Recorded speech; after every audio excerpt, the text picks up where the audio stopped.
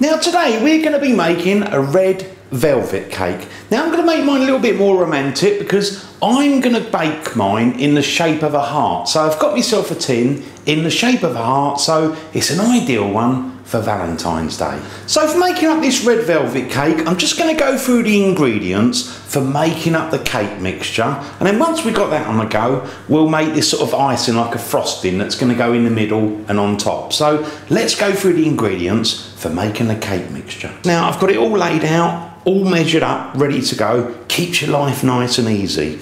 Now I've got 300 grams of caster sugar, 300 grams of plain flour, 120 grams of butter. Now my butter's at room temperature because that makes it a little bit easier to sort of mix up.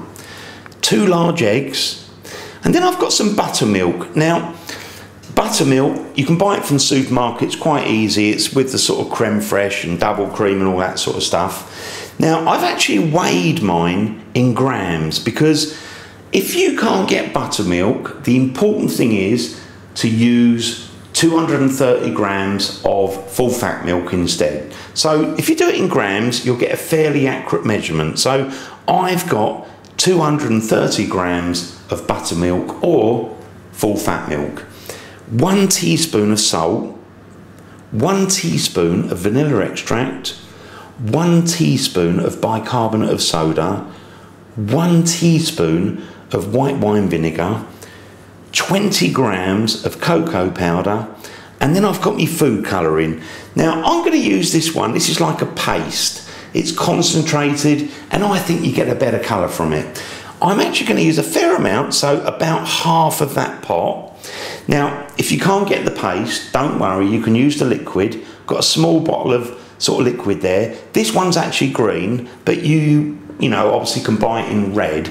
And what I would say is, if you're using the liquid, you probably need to use the whole bottle. Because remember, this is a red velvet cake and it's got to look red. So now I've gone through the ingredients, what I'm going to do is clear the decks, get myself a bowl, and I'm going to start making up this cake mixture. So I've got myself a bowl and I'm going to start making up this mixture. Now, I'm just going to put the butter in,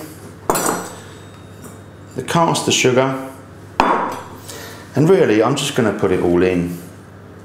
Just keeps it nice and simple doing that way. And it will still come out really well. Now, I am just going to sieve the flour just to take some of the lumps out. So get a little bit of air in there as well. And also, we've got that cocoa powder. I might as well just put that through the sieve as well. And then we've got the salt, vanilla extract, and we've got a couple of eggs as well, so let's just put those in the pot. I mean, it's so easy, this recipe, because you just put the whole lot in the pot, whisk it up, get it mixed up, and it's going to be good. Now I'm just going to mix this up. You can do it by hand, but I'm a little bit lazy and I've got an electric mixer, so just going to put that. Whisk this nice and slow to start with. That's it. That's starting to come together a little bit. Now let's put that food colouring in. Now with this food colouring, so I've got about half a pot left and I'm going to use all of that. So let's just get that all out of there. If I just wipe that on there.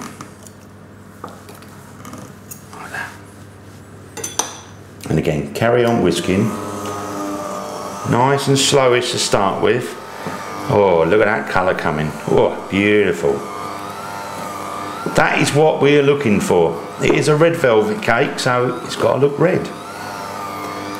And once you get it going, you can speed it up, but be careful because you don't want splatters of red food colouring all over your walls. And just carry on doing that until it's all nicely incorporated.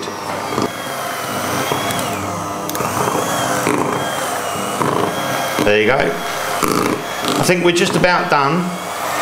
So let's just switch this off. Lovely. Oh, looks delicious already. And what I might do is just scrape around the edge of the bowl like that. just to get those last little bits in there. Lovely. Now at this point you should end up with a lovely red mixture like I've got there. Now what I'm going to do next is to add the bicarbonate of soda, and directly on top of it you want to just put the white wine vinegar, and you can see that's already kind of reacting together. So let's get our mixer, and again just on a slow speed mix that together, just to bring that together.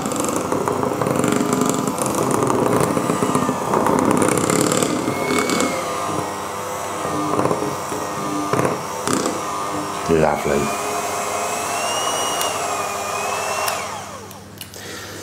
There's the mixture, all done.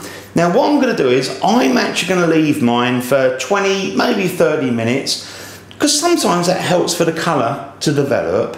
So if you haven't got your oven on, switch it on, get it preheated.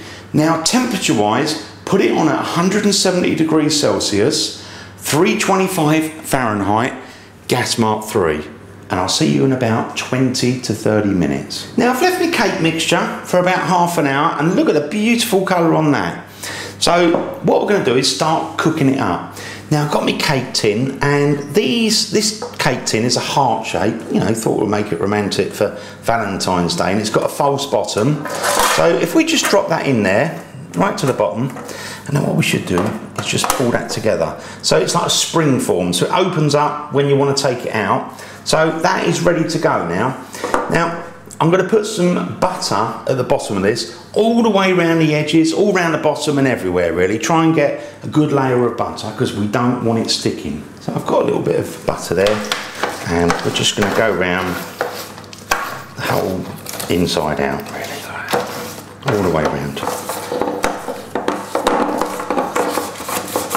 That's it.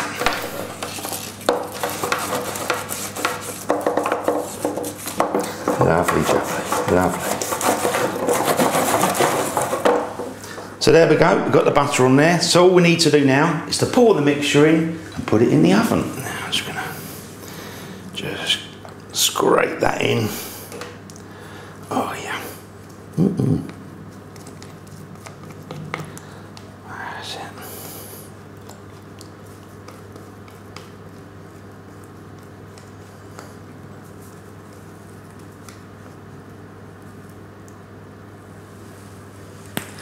Just get the last little bit out of that bowl.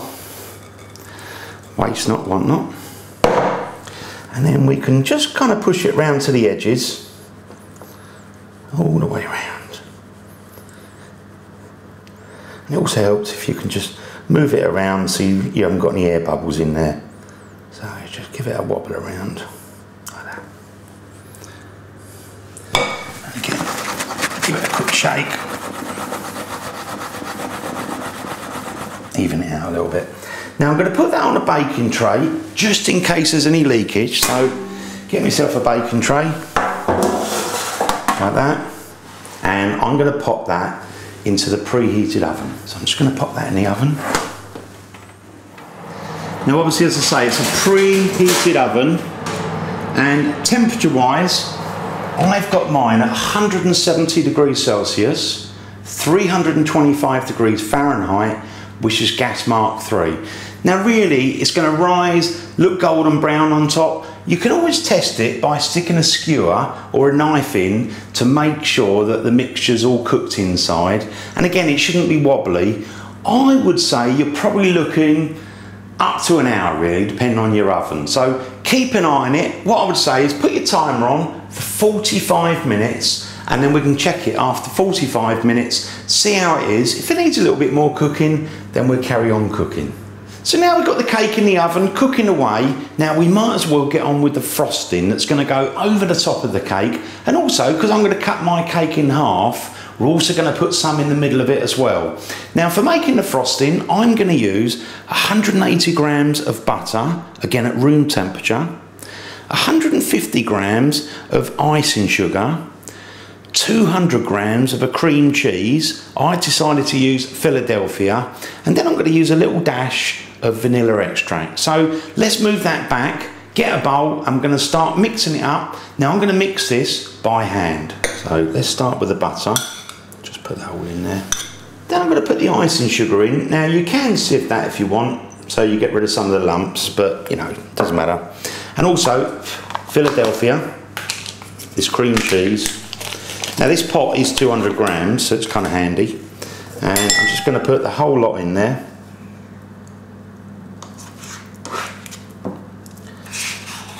That's it. Just get the last bit out. Lovely. Now a little bit of vanilla extract. So I think I'll just pour it into the cap, so we don't overdo it. That's it. Just like a little dash, really. Now I'm going to mix this up. So, you know, just squash the butter down, mix it all up with everything until it's gone, you know, into a nice sort of paste, really.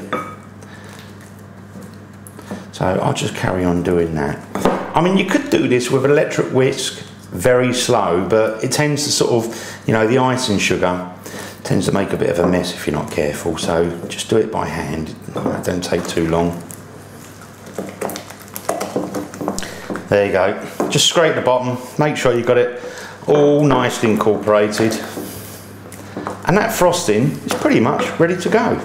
So now I've got the frosting all done. Now we're just going to leave that aside, wait for the cake. Once that's ready to go, we can pull it out, leave it to cool down, and then obviously I'm going to cut it in half, put some of the frosting in the middle, and then over the top of the cake. But it's important to make sure your cake has cooled down before you put the frosting on. Now I've had my cake cooking for 45 minutes. Let's have a little look at this. Ooh, that is looking wonderful. Now let's just test this to see how it is. First of all, you can, you know, just to do a quick test, you can see if how wobbly it is. It's a little bit wobbly, but let's do the knife test. So what we do is we poke the knife in, pull it out. Now that's obviously not done, so I'm going to leave that in there and carry on cooking. Now I've left my cake a little bit longer. In fact, it's been cooking for 55 minutes, so not quite an hour. Let's have a look. Look at that, it's got a beautiful colour on top. And let's just try that. That's come out nice and clean. So that is ready to go. So obviously it depends exactly on your oven, but I'm going to pull that out and let it cool down. Now I've just taken it out of the oven and that looks absolutely delish. Now what I'm going to do is I'm going to leave that for 5 minutes or so to settle down, let it cool down slightly in the tin, and then what we can do is we can, you know, take the spring off, let it sort of spring out, and then we're going to transfer it onto a wire rack and leave it to cool down fully. So wait at least 5 minutes before you pop it open. Now I've left mine for about 5 minutes. You know, you can always check the tin, see how hot it is. I can just about handle that. You could leave it for 10 minutes. Now what I'm going to do is just take the spring off, loosen it off a little bit, and then you've got to be careful at this point. Now let's lift it up, take that away. And I've got a wire rack there which I'm going to use just to put it on. Now if we just carefully, got a cloth there, I'm doing it, it's still a little bit hot, and just go round and push it through. That's it, that's it. And then we can put it on the wire rack. Now I'm going to leave it on that base at the moment. And there you go, you've got a beautiful looking cake. Now what you need to do is have a bit of patience at this point and leave it to cool right down. You want it, you know, nice and cold. So I'm going to leave mine probably for about an hour, and then I'm going to come back, we can cut it in half, put the frosting in the middle, put it over the top, and we'll have a delicious cake to serve up. So leave that to cool down, and I'll see you in about an hour. Now I've left my cake for just about an hour, and it's just about cooled right down now. So I'm going to transfer mine onto a plate, then we're going to cut it in half, and then I'm going to put the frosting in the middle and on the top. So let's just very carefully see if we can lift it away from the base. That's it. Be very careful at this point. Now, plate-wise, obviously you can use what you like. I'm going to use this red one actually, as it's a Valentine's cake. Oh, yeah. Now looking good. What we next need to do is to cut it in half. So, to cut it in half, be very careful. Try and find about the middle. And I'm going to use like a little bread knife and just try and cut through so you're getting it in the middle. Now I'm just going to take the lid off this cake, and again, do be careful, and if I just tuck that in there, I should be able to lift it off there. Oh, look at that, beautiful red cake. That looks absolutely wonderful. Now, let's get the frosting. Got it all there, oh, lovely. And we're just going to put that in the middle.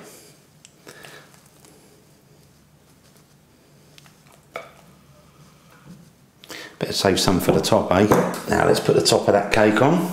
So we should, if we're careful, just be able to slide that on top. Let's see how I do. And then we can just move it on. And there you go. Got that lovely sort of buttercream sort of mixture in the middle. And now all we've got to do is put it on top. And it doesn't matter about all these sort of, it's not quite 100% on top, the way it looks, because by the time you put this frosting on, nobody's going to know. Yeah. Well, let's just start smoothing that out.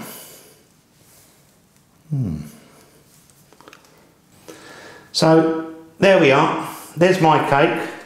If I just put that last bit on there, and that is all done. So there you have it. I've got my red velvet cake and we've got the frosting in the middle, on top, and I've served mine up on a red plate. I mean, maybe it looks better on a white plate. I might actually transfer it, just take a couple of pictures, and then what I'm going to do is I'm going to try some. Now I'm just going to cut a little bit off and try a little bit of this. So I'm not sure where to tackle it. I think I'm going to go in there. So let's just take a nice chunk out of there. Oh yeah. And cut that there like that. And again, just going to slip that underneath very carefully. Oh, that looks delish. Let's show you a little bit of a close-up before I tuck into that. I'm kind of tempted to sort of grab the whole thing, but yeah, I think I will actually. I'm going to pick it up and eat it like a nice piece of cake. Oh, that is looking good. Oh,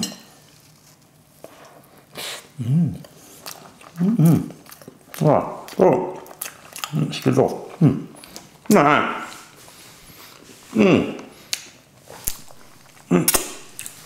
That is delicious, absolutely delicious. If you make this up for someone for Valentine's Day, they're going to love it. It's homemade, it's thoughtful, romantic, it's beautiful. Go and make it and enjoy.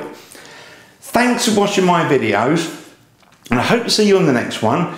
Don't forget to rate me videos, and if you haven't subscribed yet, don't forget to subscribe.